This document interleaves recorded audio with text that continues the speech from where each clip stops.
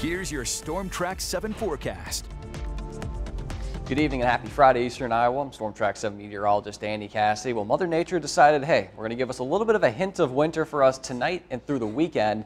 But then after that, we're back to our regularly scheduled programming and back to temperatures in the 40s and 50s. But for tonight, yes, it is going to be very chilly. Gusts around 25 to 30 miles per hour, sustained winds anywhere from about 10 to 20. And then tomorrow, it'll be even windier, or more windy, I guess you could say. Either way, it's going to be windy, 15 to 25 mile per hour sustained winds and gusts up to 35.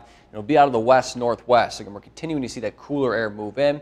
But as I mentioned, some warmer air is going to be here shortly by Sunday. So in terms of the wind chills for this evening into the overnight hours, we already have seen many areas, or some areas I should say, below zero, and we'll continue to see that basically across the board. It'll not rise above the 10-degree mark starting tonight, maybe into the day tomorrow around 9-10 a.m. Once that does sit, we'll see noon about in the low to mid-teens. So again, not necessarily we should feel like this in February, but these days should happen every once in a while. We haven't seen this weather in about a month, or at least this cold in about a month.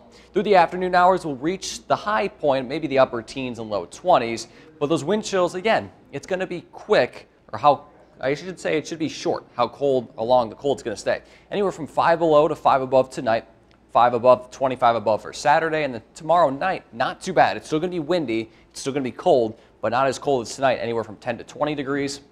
And then Sunday, 20 to 40 degrees as we continue to warm up Sunday and into President's Day. So overall, in terms of the actual temperatures, low temperatures will be in the upper single digits and low teens, and we have not been below normal, and I believe in about a month, so pretty crazy there. Wind chills anywhere from 5 below to 5 above. And of course, the big story is going to be the wind for tonight and for tomorrow. High temperatures, yeah, they'll be at normal, but definitely not going to feel like it in the mid-30s. Wind chills anywhere from, again, from 5 to 25 with those strong westerly winds. Your city-by-city forecast for Waterloo, Dubuque, Cedar Rapids, and Iowa City. So plenty of sunshine tomorrow and Sunday. Sunday we're back into the 40s. Monday, many areas in the low 50s.